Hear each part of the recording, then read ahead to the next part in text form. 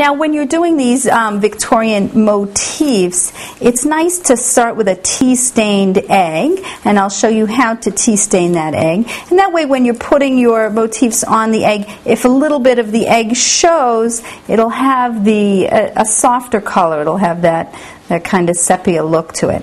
So what you want to do is first, I have some boiling water here, and I'm going to just brew some tea. You want to brew it rather strong, and place the hollowed eggs into the tea bath, and then weigh it down with something very gently, and leave that to sit until the eggs are stained.